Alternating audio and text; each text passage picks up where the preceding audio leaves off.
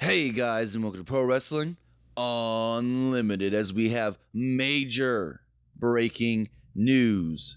For the second year in a row, NXT made a huge presence at the Download Festival in the UK.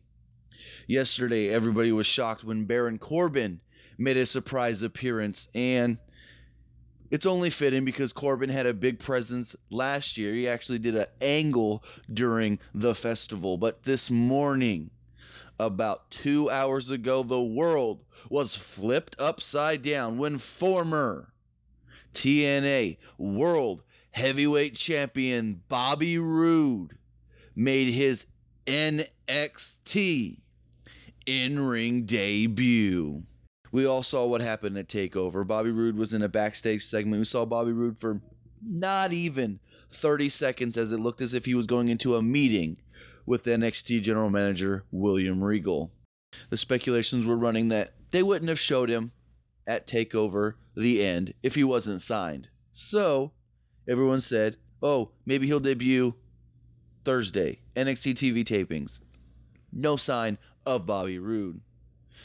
Then NXT goes on their UK tour, and this morning, like I said, everybody just lost their stuff at the Download Festival when Bobby Roode came to the ring. Bobby Roode wrestled Angelo Dawkins and, of course, was successful.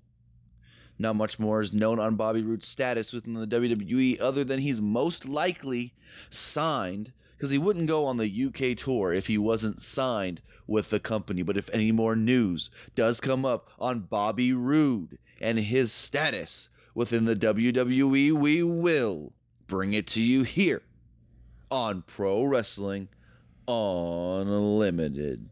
Remember, guys, comment below, like, and share this video. Like us on Facebook, and subscribe here on YouTube.